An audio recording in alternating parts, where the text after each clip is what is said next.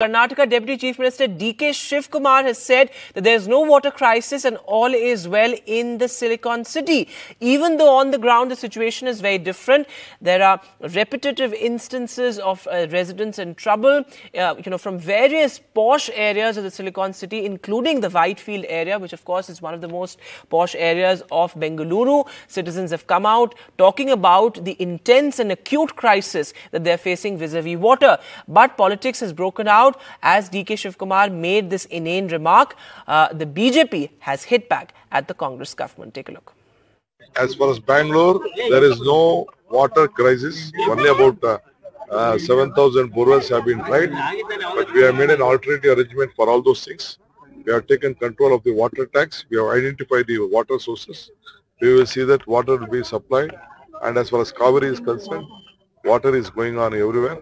But being a deputy chief minister, being a responsible minister, is it not his responsibility to address the water issue for the entire state? It's totally, unfortunate and irresponsible attitude of the deputy chief minister.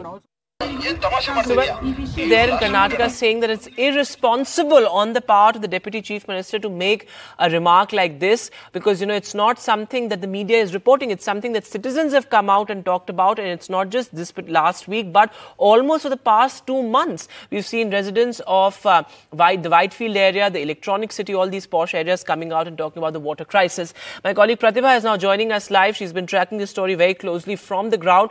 So Pratibha, as you have reported in the past 2 weeks, perhaps even more than that, residents from posh areas have come out and said that there is no water. At such a time, the government claiming that all is well will not go down too well with the citizens there. And I see that you have some people, so over to you.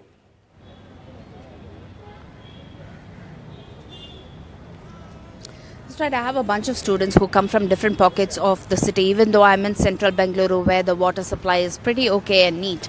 But then most of them complain that when they have to get ready and come from, places that are far off and that remain parched for quite some time now. And that is where the problem really lies, because the dependence on groundwater as well as water tankers is where the problem really starts from. One is the overpricing of the water tankers, and two is the groundwater levels depleting. Where are you from and how is the water situation there? I'm actually residing in Banaswadi, and water has been a really huge crisis last week. The water was completely cut down the last week, so we had to completely rely on tankers. So even tankers prices have been rises to more than 2,500 to 3,000. It is completely very difficult situation for normal families to afford tankers, to afford even water. So yeah, it has been the price of water, it's only now that you seem to realize the value of it. And the fact that the Karnataka government today, the Deputy Chief Minister, has said that there is no water crisis. Do you feel that the government is in denial? Ma'am, I would say there is a water crisis to an extent, but I won't say it's to that level where it's affecting a large scale. But I think government should intervene and it should, better it, because when next month and all, there's going to be more intense summer, which will require more water consumption. So yeah, I think the increase of demand will also cause an impact on the water supply. How do you see the entire politics over water playing out? Because you have the BJP saying that there is Congress denying the entire thing. This entire politics over water, and ultimately it's the citizens who are suffering. What about you? Ma'am, I think when it comes to water, the politics should be out of it. Water, when there's a demand for water, politicians should keep that aside and, give what people need. That's what I think, ma'am. In fact, when it comes to consumption of water, conservation is also equally necessary. So how do you conserve water at home? Do you kind of realize that every drop of water needs to be saved? Yes, I live in an apartment, so basically we'll have like maintenance bill and everything. So Bangalore is basically known for technology and ITs and all that. So I think conserving water is actually very important because we are facing crisis now and it's already summer and it will be very difficult if we are not conserving water. We do a lot of conservation things at home. Like we have certain we have groundwater harvesting and everything. So I think it is important to conserve water. So, when you see this entire politics playing out, and then you have the parched areas where people are still fighting for every drop of water, do you kind of feel let down by the politicians? I'm not going to say like that. People have the responsibility to take care of the daily routine things, what and all they are doing, what and all they are as usually doing in the normal day. They have to take responsibility. So we have to maintain we have to take some responsibility to save the water. I am requesting the people to save the water for future as well.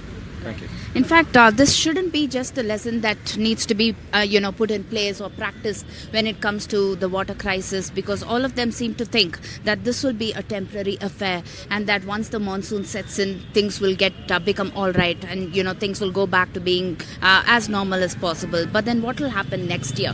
These are some of the questions that still need some sense of responsibility as well as answers, because even though we have people who are conserving water at this point in time, will this go a long way? Because year on year, you are going to face this crisis. But when it comes to lessons that need to be learnt and practiced, that has to be a long-term lesson that needs to be learnt, right? Yes, I think it's going to be a huge issue for a long time, because climate change is a real issue. And every year, the rain limit is very less, and the consumption is getting very more. And the urban planning and government has to need to take on swift action so that we can have a better supply of water. In fact, the onus shouldn't lie just with the government. Even people must work together to ensure that every drop of water is saved, and there would be a long-term solution plan in terms of how to increase the water levels in the reservoirs, or for that matter, even groundwater. These are some of the steps that really need a lot of understanding with the work of experts that need to be put in place. These are some of the solutions that needs to be looked at so that Bengaluru doesn't have to face this crisis year on year, so that we remain as peaceful as possible with respect to water as an issue. Back to you. Absolutely, Pratibha. It's a complex issue indeed that has various aspects, and saying that all is well clearly is not the solution, and their residents of Bengaluru let down perhaps by what the government there has said. Pratibha, thanks very much for joining us with that ground report.